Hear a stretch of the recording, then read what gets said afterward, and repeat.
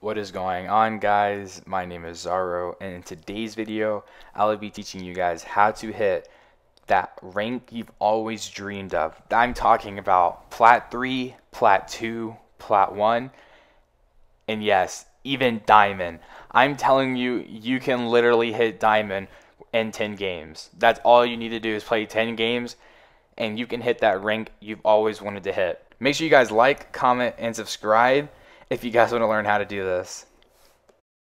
Alright guys, now that you guys have liked, comment, and subscribed to the channel, I'm going to head over to R6 Tracker to show you guys some accounts that I've done, and I've gotten really high ranks off them playing their placements and playing these 10 games. So first we go to my main, which is, I am spelling that completely wrong. I am Zaro. As we load it up, you guys will see my rank. Sorry for my ranks. I used to be really bad at this game, but as you can see, I've gotten better. But as you can see, I went from Gold 2 to Gold 3 to Plat 2 to Plat 2 to Plat 1 to Diamond this season. As you guys can see, I am currently ranked 1,500. I was ranked 30 in the world because I hit this so fast, but I have not played ranked on my main since. Later in the season, I will try to push champ. Sorry for the ad right there. It's just, R6 Tracker. But as you guys can see, I am Diamond with a 1.96 KD in ranked for the season. And we can go right here to season so you guys know I am telling complete truth how many games it took. As you guys can see right here, I have 13 games played. This is more but because I wanted to hit Diamond, but because I was Plat 1 last season, but I finished off in Plat 2, so my starting MMR was lower. This is the biggest thing, is starting MMR. You need to take advantage of your placements. Placements give you the most MMR all season. Each game will give you between 90 and 100. It depends who you're going against. Sometimes you can get over 100, which is absolutely insane, so you need to take advantage of the early season and not mess around if you want to hit a higher rank. Because as you guys can see right here, I have 100 win percentage, and I have 13 games played, and I'm Diamond. I won 10 games and I was Plat 1, so all I needed to do was win 3 more and I hit Diamond. I ended up keeping a 2 KD basically, 47 kills, 24 deaths, and I'll show you guys another count to make sure you guys know I'm telling the truth.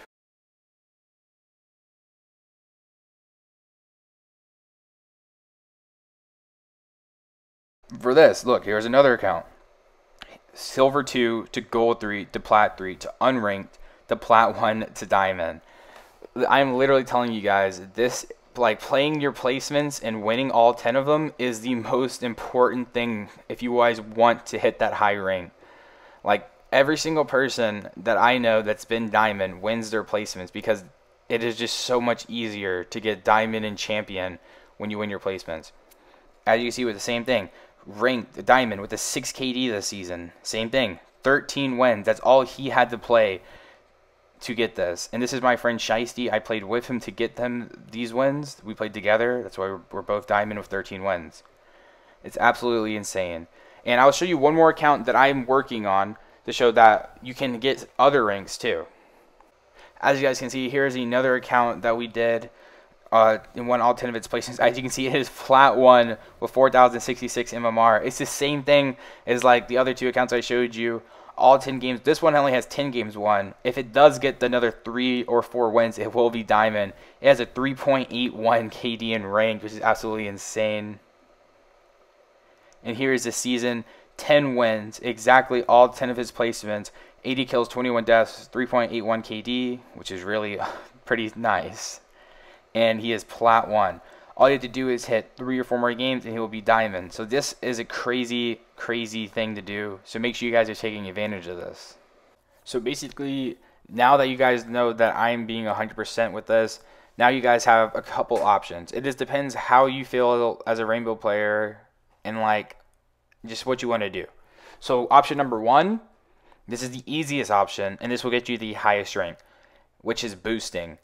I know, not a lot of people like boosting and they frown upon it, but if you guys want to hit that highest rank just for that, maybe that one time you really want that Diamond charm or you really want that Plat charm, to show off to your friends, but the best way is to play those 10 unranked games, your first 10 games of the season, with low rank accounts. The lower the better, the better chance you'll win. But the thing is, if you make a group post to look for coppers, remember, they are coppers. So most of the time, they will play like a copper. So if you guys want to do the boosting strat, I recommend getting a 5 stack, so like 4 other people that are pretty good at Rainbow. And you guys need to make Smurfs and D-rank them all the way down to like Copper, Bronze, whatever lobbies you feel comfortable with. The second option for you guys to do is just look for group posts. And you don't have to necessarily go play with coppers and bronzes, but don't play with plats like for your 10 placements. If you really like think you will hit that, I mean you can win those games, then beyond me, or like you can do that. But if you really want to hit those 10 games and 100% win all 10 to get the most out of it, play with the lowest ranks you can. Another option is just getting a 5 stack. Like I have a group of friends, like there's 5 of us, but 2 of us are not that good and the other one just messes around too much. So it's just me and Shiesty mainly that are always carrying. So what we did, we found a new stack.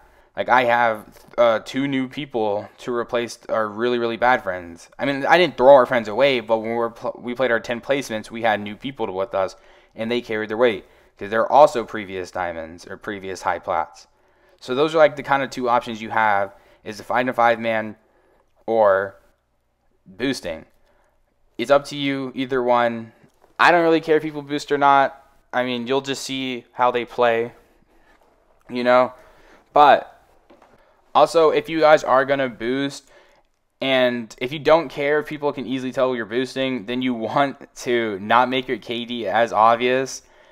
Because like people with like 6.0s, as you can see, one of the accounts I showed you had like a 6.0. It's pretty obvious they boosted. One of them had like a 1.96. That looks pretty legit. And then one had like a 3.8. That could be pretty iffy, especially like, 3.8 in high plat lobby. So you must be either pretty good or you boosted. So like, if you guys don't care, then beyond me, go for like 100 KD. But most of the time, you will get trash talked if you do not back up that rank.